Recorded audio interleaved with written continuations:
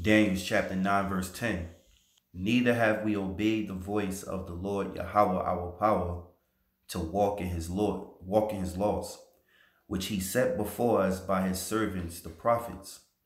Yea, all Israel have transgressed our law, even by departing, that they might not obey thy voice. Therefore the curse is poured upon us, and the oath that is written in the law of Moses, the servant of the Most High, because we have sinned against him. And he hath confirmed his words, which he spake against us, and against our judges that judged us, by bringing upon us a great evil, for under the whole heaven have not been done as have been done upon Jerusalem. All right. Brakatah Yahawah, Brakatah Yahawashi, Brakatah Yahawah, Brakatah Yahawashi, Brakatah Yahawah, Brakatah Yahawashi, Call Halal Yahawah BaHaSham Yahawashi. That's Hebrew. Interpret, bless Yahawah, bless Yahawashi. All praises to the Father Yahawah in the name of the Son Yahawashi. I want to give double honors to my apostles and elders of GreatMillStone. Salutations to all the Lord's hopeful elect, scattered abroad, teaching his word in sincerity and truth. Shalom. All right, I'm the brother Taza Ward from the GMS New Jersey camp. And what you see before you is it's a license, all right, which was established for the state of Missouri. It says nigger hunting license.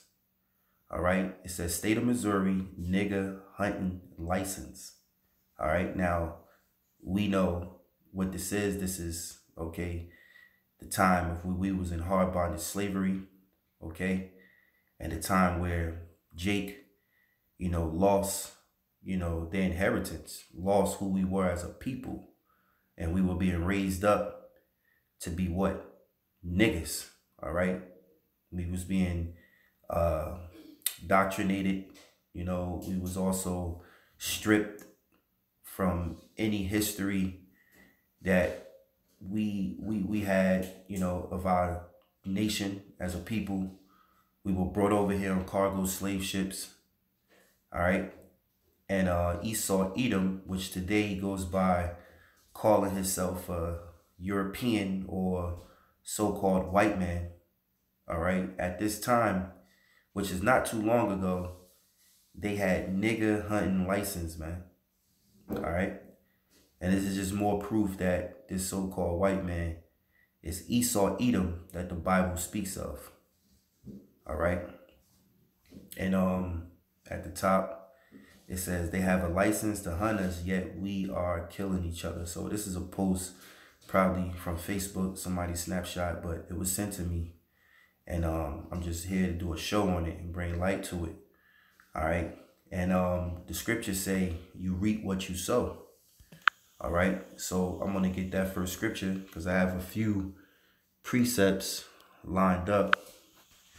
So let's go into there. This is Galatians chapter 6 and 7. Be not deceived, God is not mocked. For whatsoever a man soweth, that shall he also reap. So, the Lord is not mocked. You can't make mockery of the Heavenly Father. And it says, for whatsoever a man soweth, whatever he put his hands to and plow, that shall he also reap. Okay, so when you sow, you reap what you sow. And that applies to you Edomites. All right, you put us in slavery, you hunted us, as you can see. This is official state of Missouri nigger hunting license. All right. So, they try to say that the so-called Negroes, volunteered to be slaves. That is a lie. Okay. We were dragged. The so-called Negroes and Hispanics were dragged. And let me say the West Indians and so-called Haitians, they were dragged from the west coast of Africa on cargo slave ships. All right. So let me continue that, because Esau is trying to rewrite history and hide the fact of what he done to the children of Israel. Well, I should say the sons and daughters of Israel. This is verse 8. For he that soweth to his flesh shall of the flesh reap corruption, but he that soweth to the Spirit shall of the Spirit reap life everlasting. And this is why it's very important for us men, starting with the men, and you women, and a few young men, and young girls, to follow after Yahawah, BaHaSham, Yahawashi, and sow, toward the Holy Spirit. So sow toward your spirit, being in the Holy Spirit, all right, which is the Rawchaa Qadash. So it says, but he that soweth to the Spirit shall of the Spirit reap life everlasting. So what is that Spirit? That Spirit is the Rawchaa Qadash, the Holy Spirit, all right, which is receiving the knowledge, wisdom, and understanding, of these times. Because as it is written, the knowledge and wisdom shall be the stability of these times. Now, verse 9, it says, and let us not be weary in well-doing, for in due season we shall reap if we faint not. And what are we going to reap? We're going to reap the resources which were stolen from us from our enemies, man. Okay? Esau, you reap what you sow. And it's coming to down the pipe, into that line is drawn, which when Esdras asked the Lord, what shall be the part and asunder of the times? And the Lord told him, when Jacob and Esau were born, Jacob's hand held first the heel of Esau, which symbolically means that Jacob is going to take Esau out of power. And we know how, and that's through our Lord and Savior, Yahawashi, all right, who the world ignorantly called Jesus Christ. All right, it's written in Daniel's, I believe, the 7th chapter, that it says the saints shall take the kingdom, all right? And that's going to be by force, by the way of Yahawashi cracking those clouds, man, all right? So you reap what you sow, Edom. Don't cry now. You had nigger hunting license on us, all right? So let me get another scripture, which is, let me see here, Revelations chapter 13 and 9. Now it says, if any man have an ear, let him hear. All right. So meaning any man that understand, let you understand what he's about to say. May you have the understanding, right? Verse 10, he that leadeth into captivity shall go into captivity. He that killeth with the sword must be killed with the sword. Here is the patience and the faith of the saints. Why is it patience?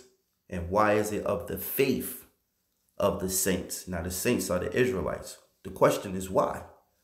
Because the saints are right now in captivity, looking to persevere, through the hell that they have gone through. And really, the saints is the Israelites, but in particular, the elect. All right, because right now, the men of the Lord are crying out for all the abominations that be done in the midst thereof. All right. So it says, he that leadeth into captivity shall go into captivity. So Esau, you led us into captivity. You brought us over here in cargo slave ships. All right. And you indoctrinated us with your plantation slavery doctrine, which they still carry on today. If you're a Baptist, if you into Jehovah's wickedness, if you into being a Pentecost, what you call it, you in Christianity, you in Catholic, all of those things were pushed upon us from slavery, man. Whatever your slave master was, that's what you was. But instead, you're supposed to be learning this truth. So anyway, it says, he that leadeth into captivity shall go into captivity. So there's no shadow of a doubt that you Edomites, you're going to go into captivity. Okay. It says, he that killeth with the sword must be killed with the sword. Now, is that for us to pick up arms and go fight this devil with guns and bullets and machetes and knives? No. The Lord is going to do that. Okay. Yahawashi is going to make things right when he take the crowns of the kings, man. Okay. When he come back symbolically on the white horse, as is written of the 4 horsemen, he's the white horse. He's the one that rideth upon the white horse. It says, here is the patience and the faith of the saints. Okay. Now that patience means we understand to go into suffering, man. Here is the suffering and the faith of the elect. All right, so let's get the next scripture. Show you that again. This is let's go to Ezekiel. Ezekiel 25, and I believe it started at 10 or 12. Start at 12. It says Ezekiel 25 and 12. Thus saith the Lord Yahawah, because that Edom, have dealt against the house of Judah by taking vengeance, and have greatly offended and revenged himself upon them. You know, that's what you've done. It all goes back of the hatred that Edom has for Jacob, okay, that has for the sons of Jacob, all right, starting with the top tribe of Judah is the birthright that Jacob supplanted his brother Esau, his bigger brother Esau. That's really what it comes down to. So since that you have, it says, dealt against the house of Judah by taking vengeance, all right, we see your vengeance every day. Esau has a perpetual hatred for the Israelites, right? And he taketh vengeance and have greatly offended and revenged himself upon them. Therefore, thus saith the Lord Yahawah, I will also stretch out my hand upon Edom, and will cut off man and beast from it, and I will make it desolate from Teman, and they of Dedan shall fall by the sword. So guess what? You're going to drink of that cup, okay? You're going to drink of that cup, which is the Lord's wrath, Lord's vengeance, because you Edomites, have taken vengeance against his people. Let me read that again. Therefore, thus saith the Lord Yahawah, I will also stretch out my hand upon Edom, and will cut off man and beast from it, and will make it desolate from Teman, and they of Dedan shall fall by the sword. And I will lay my vengeance upon Edom by the hand of my people Israel, and they shall do in Edom according to my anger and according to my fury, and they shall know my vengeance, saith the Lord Yahawah. All right, so you reap what you sow. All right, you hunted us. All right, you had nigger hunting license on us. Well, guess what? The Lord is going to put his anger upon his men when that time come. All right, when he raised them up, and they're going to hunt you. You're going to be the ones running away from Yahawashi, going into Mount Carmel, hiding in the rocks, wishing the rocks would fall upon you. Okay, you're going to go in the depths of the sea. You're going to try to hover up out of space and try to hide. You're going to be hunted. All right, you hunted the Israelites. The Lord is going to hunt you. All right, and this is all Bible talk. All right, so since I read that, let's get Jeremiah 16. All right, let's see here. Jeremiah 16 and 16. It says, it says, behold, I will send for many fishes, saith the Lord Yahawah, and they shall fish them, and they after shall send, and after will I send for many hunters, and they shall hunt them from every mountain and from every hill and out of the holes of the rocks. All right, so the Lord said, behold, I will send forth many fishes, and they shall fish them. So the Lord hath fishes, and who are the fishes? The prophets. All right, this is actually a promise to the prophets for putting in that work, man. You know, standing stiffly for the name of the Lord. You know, giving their bodies as a living sacrifice. You know, enduring all the way to the end. That what? The Lord said he would send for many fishes, which is men who's going to fish out men. Okay, or let's say those of the elect. All right, they're going to be fishers of men. All right, which is the hopeful elect. And it says, and after will I send for many hunters, and they shall hunt them from every mountain, meaning from what? Every government, man.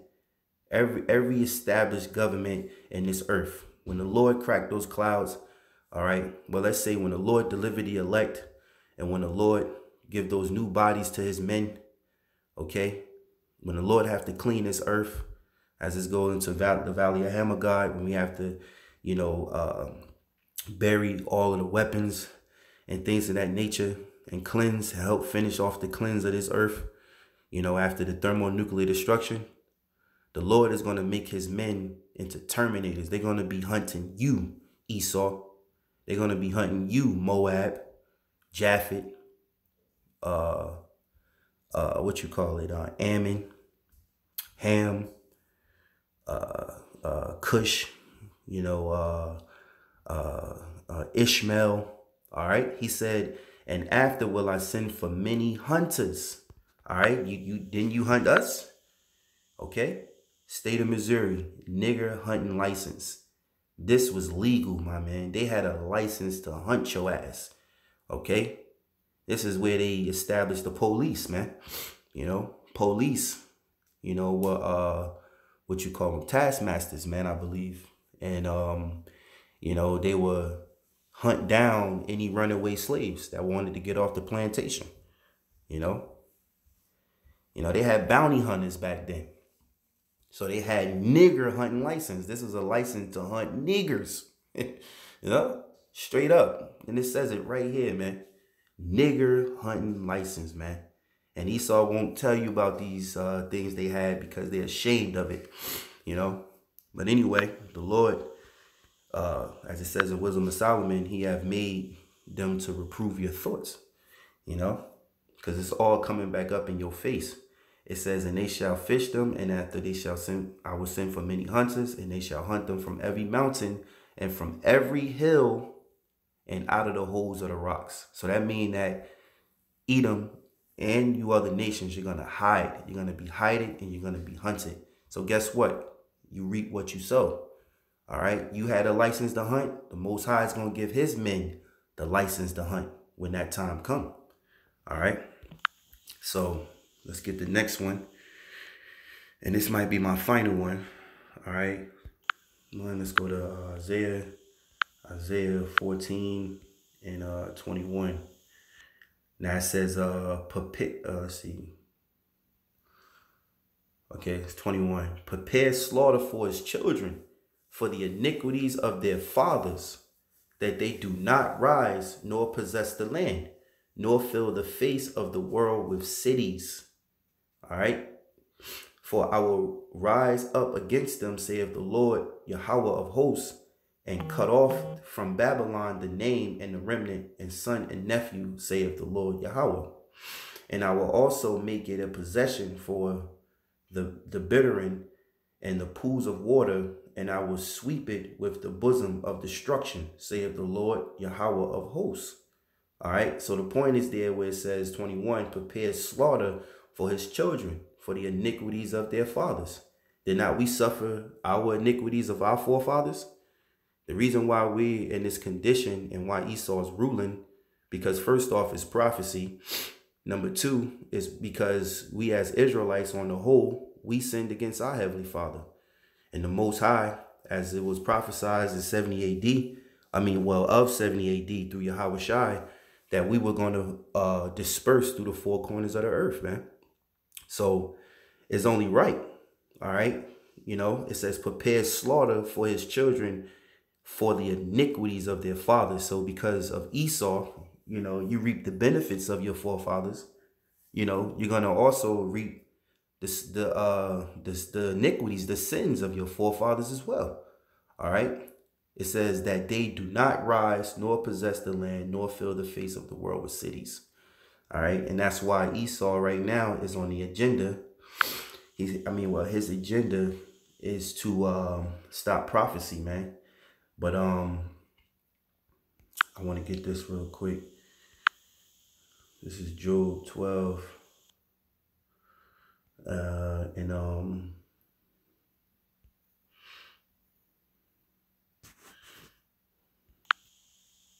the wrong chapter.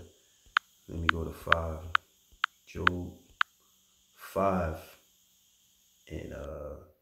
and verse 12, because Esau's agenda is to stop prophecy, but the Lord has something for you. He's going to stop what you're trying to stop, right? Because it's only right And it's written, the Lord spoke the beginning. He spoke the end from the very beginning. All right. And he's given Esau his blessing. The blessing that Esau received, all right, was the fatness of the earth and to live by the sword. And right now we're living throughout Esau's blessing. But guess what? Jacob's blessing comes next, because Jacob, all right, blessing was greater. Okay. Now it says Job 5:12, he disappointed the devices of the crafty so that their hands cannot perform their enterprise. And this is why, you know, they have control over damn near everything that goes on, you know, and they push out certain things so that they can control it, you know, and their main goal is to depopulate and also to microchip, you know, which is the mark of the beast. But the Lord said he disappointed the devices of the crafty so that their hands cannot perform their enterprise. So you're going to be interrupted. All right. It says he taketh the wise in their own craftiness, and the counsel of the forward is carried headlong. All right. It says they meet with darkness in the daytime and grope in the noonday as in the night. But he saveth the poor from the sword, from their mouth, and from the hand of the mighty. Because right now Esau is the mighty. All right. And that's basically it. I'm not going to keep trying to squeeze scriptures in there. I hope this lesson was edifying. All right. This was a picture sent to me, and check it out, man. State of Missouri nigger hunting license, man. All right. So we know that they hunting us, but this is just, you know, here it is in your face. This is the license that was approved for Edom, you know, into hunting straight up Israelites, man. All right, you so-called Negroes, man. You so-called native Seminole Indians. All right, you West Indians, you Haitians, okay, you Hispanics, man. Y'all all Israelites. You know, Esau is, he got a license to hunt you. They even got a license today. This shit still goes on, man. So anyway, with that, I hope you were edified. I want to give all praise to Yahawah, BaHaSham, Yahawashi, BaHaSham, Qadash. I want to give double honors to my apostles and elders of GreatMillStone. Salutations to the Lord's hopeful elect. Shalom.